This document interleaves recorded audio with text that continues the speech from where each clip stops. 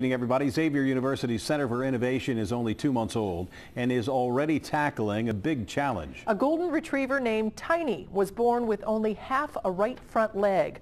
Her foster parent, who trains service dogs, contacted Xavier to see if the innovators could help Tiny. They said yes, and today they went to work. Local 12's Joe Webb shows us the work that lies ahead. Tiny the Golden is Laurie Meyer's 10th dog she's taken in to prepare for service work. She knew the 8-month-old's disability would limit her and reached out to Xavier's new Center for Innovation for help. Actually, 5 hours later, I got an email back from the provost saying that they would be interested, and I was thrilled. Today, Tiny met the students of Xavier's Introduction to Making class. Their assignment? Design and build a prosthetic to complete Tiny's leg. We're here about educating the students to think critically and to be in solidarity with the community and to reach out to the community to help solve problems, but also to learn from the community. That's what this helps us do. Working with a prosthetist, students made a mold of Tiny's short leg to start the production process.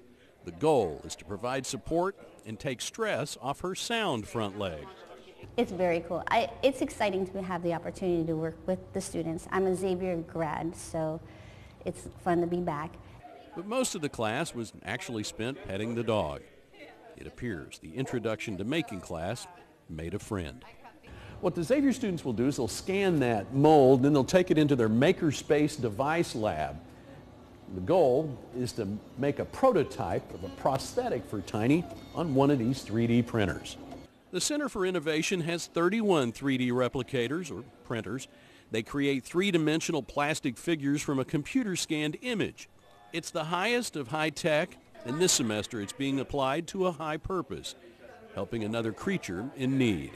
I'm hoping that we can have it done by the end of our semester, which is May 1st. We'll start having things that we can play with within the next couple of weeks.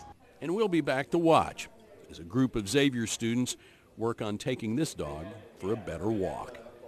At Xavier University, Joe Webb, Local 12 News. Joe got in on the action too. I can see why the students would want to pet that sweet dog. She's adorable.